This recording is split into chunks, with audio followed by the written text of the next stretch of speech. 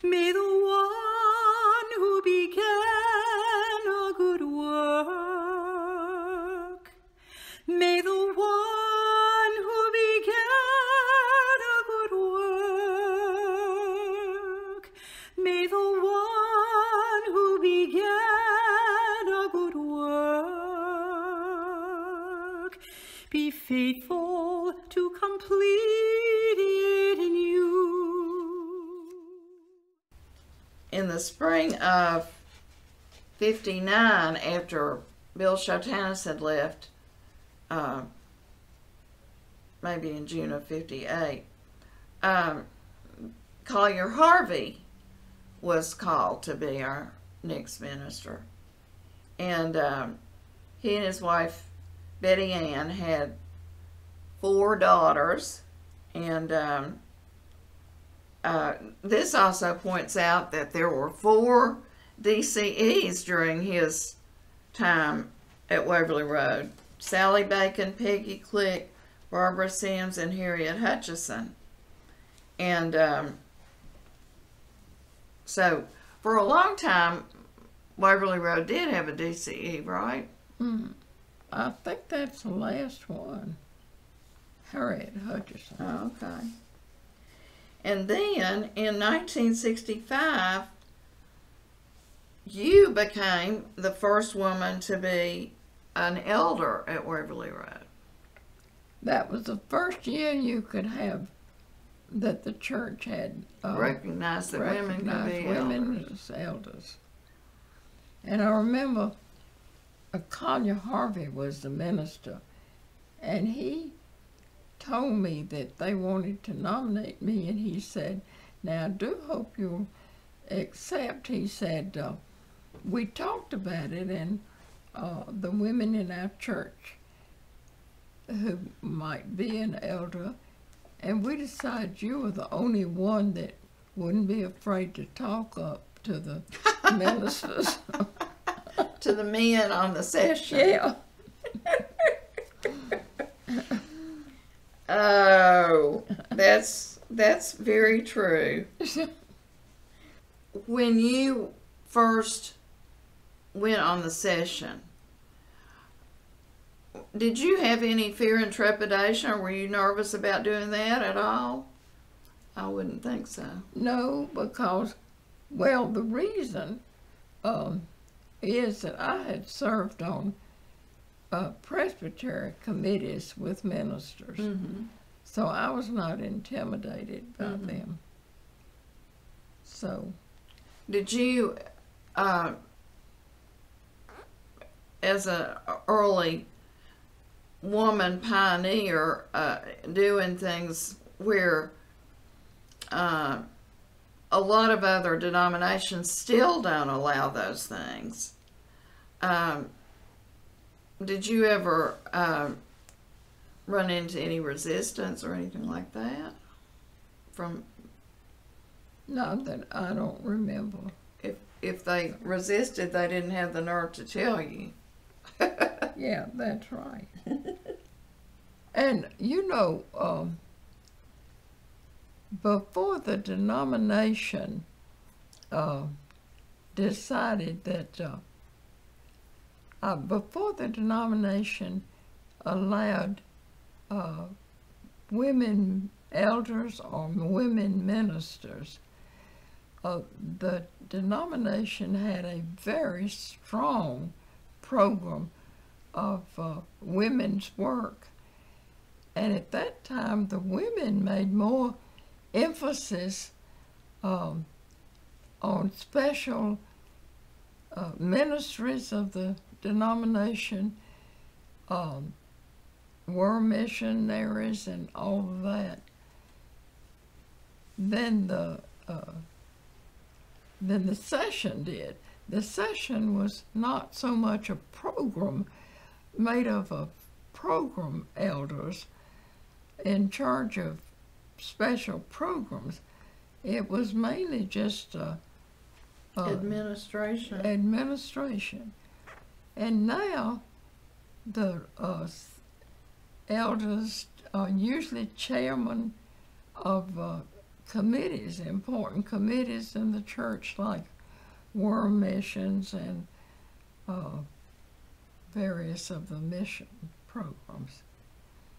So that's kind of a change. Well, over the years, over the 75 years,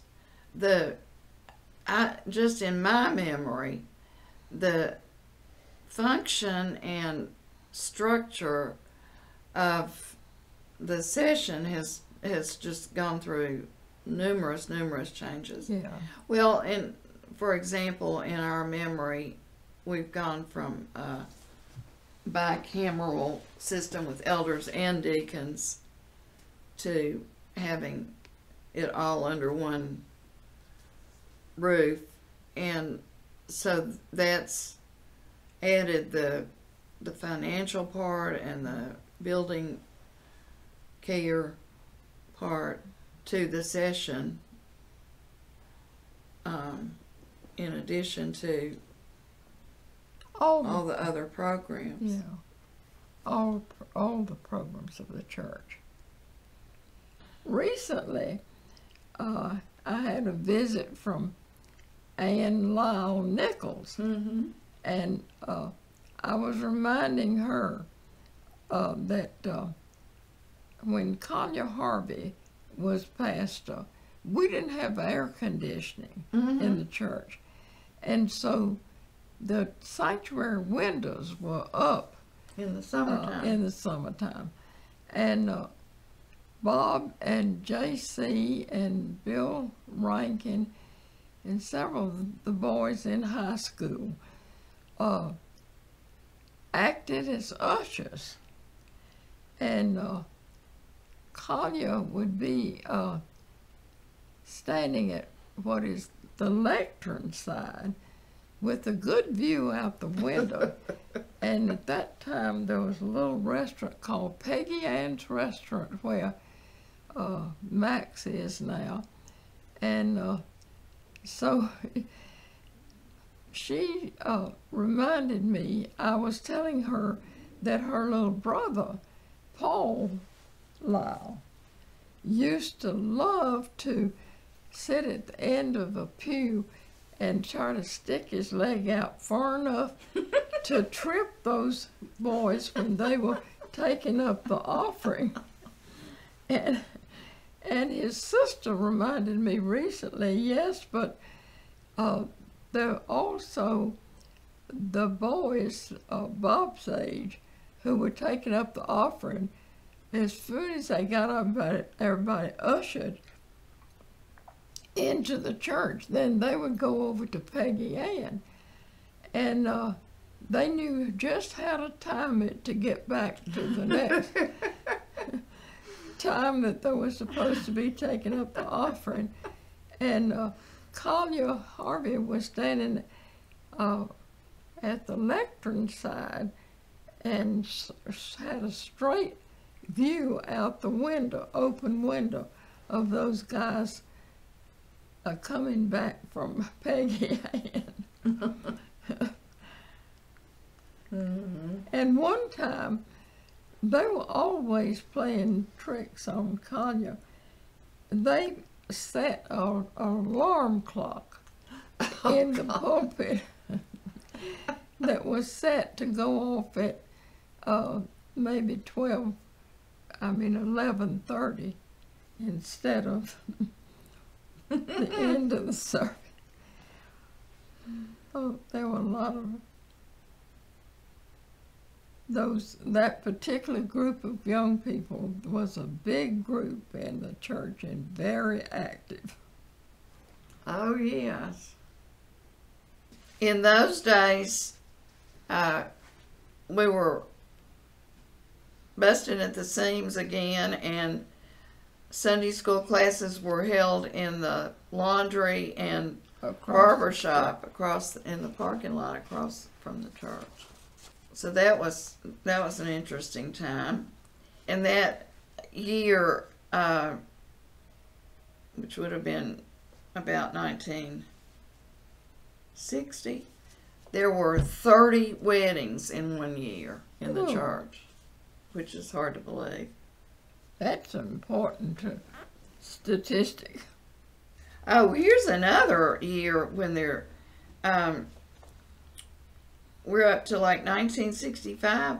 There were 151 baptisms that year. And this would have been, well, it was mid-60s anyway, when the education building was built. Mm-hmm.